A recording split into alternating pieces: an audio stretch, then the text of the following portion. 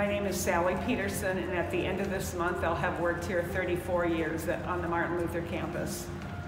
Working with seniors was what I chose to do, and I think those seeds in working with them was planted really early, just in my relationship with my grandmother. I remember in my early days of working in Adult Day and coming to work and feeling so excited to get to know the people, and just thinking, I get paid for this?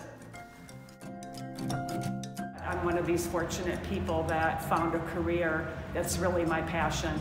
I think what's the most exciting about lifelong learning for me, and just watching seniors and seeing them engage in lifelong learning programs, is what they're able to bring to the table and what they're able to share. Adults really have the opportunity to bring their lifetime and lifelong experiences to whatever art medium we might be working with, whether it's singing together in music with McPhail, or whether it's creating a clay project with Northern Clay. When I first came to Martin Luther campus, people always talked about this special place and this special feeling that you feel when you walk through the doors.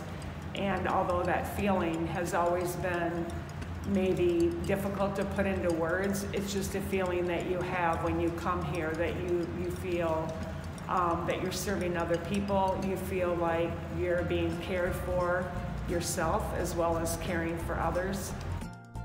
Martin Luther campus will be turning 60 this year, and I realized that 1961 was a very good year, because I also will be turning 60 this year.